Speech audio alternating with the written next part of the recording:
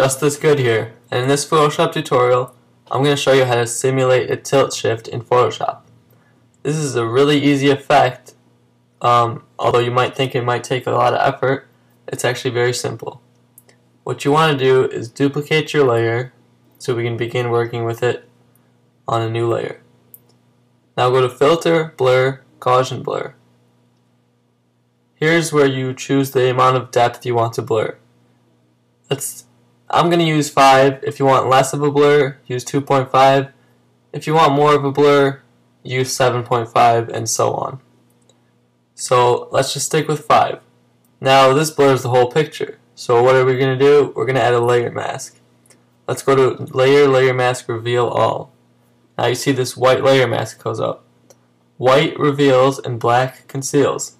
So if we grab our gradient tool, head over to the default black and white gradient, make sure your color's on black and white if you want to use that one, and you have all these choices of gradients. Select the reflected gradient, which is sort of like a light beam. Make sure reverse is not checked and your gradient is going from black to white. So now drag on a portion of your picture, make sure the layer mask is selected, and you'll see that the black areas of what would be the gradient hide this layer and show the layer that's underneath, which is the unblurred image, which creates a tilt shift effect where only a center portion of the image is not blurred. As you can see on the layer mask, you can see the gradient, the black and white one, and this creates a really nice effect. But you can also use different types of gradients to do this, such as the Radial Gradient.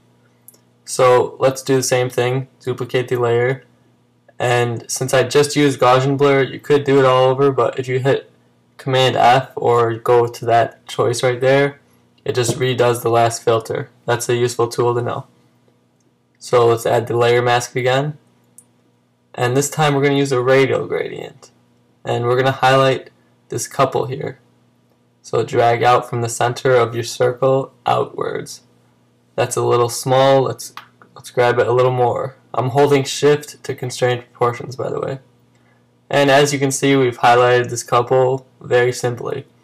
And from here, you can experiment however you like, add any type of color adjustments that you want, and there's your finished products. 2 different ways to use it. This city way is real popular.